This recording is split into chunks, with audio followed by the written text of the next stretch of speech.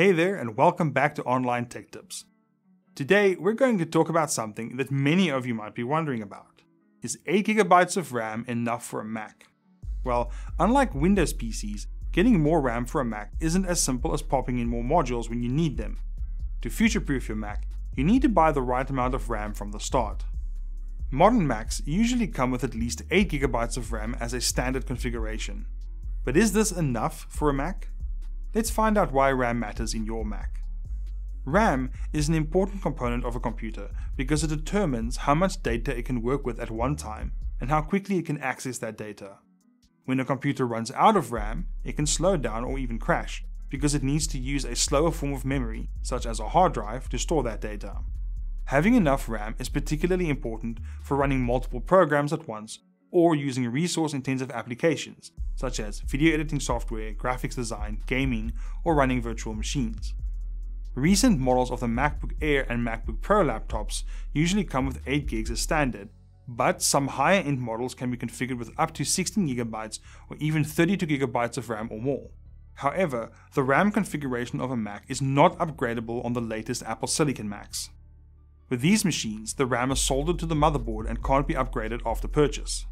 In general, for most regular users, 8 gigs of RAM should be enough for running basic applications and a few browser tabs. But if you're doing heavy lifting like video editing, rendering, running virtual machines, or working with many browser tabs open, you should consider getting a Mac with more RAM, especially if you're using an older Mac.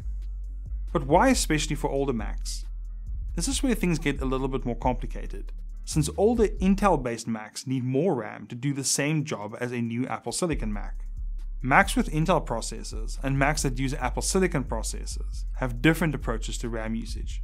In practice, this means that a Mac with an Apple Silicon processor could perform better with even less RAM than an equivalent Intel-based Mac. It's important to note that in both cases, having more RAM is still beneficial for running multiple applications simultaneously or running memory-intensive tasks. But the unified memory architecture of Apple Silicon makes the amount of RAM less of a bottleneck for performance. So, is 8GB enough for a Mac? If you're using a modern Mac and your needs are limited to basic day-to-day computing, basic video editing, photo editing, streaming, and 1080p gaming even, then 8GB of RAM is more than enough. But if you want to future-proof your Mac, open dozens of Chrome tabs, program in Xcode, or have better resale value when you eventually get a new computer, you should probably opt for at least 16GB of RAM. That's it for today's video. I hope you found it helpful. Let me know in the comments below if you have any questions or if you want to share your own experience with RAM on a Mac.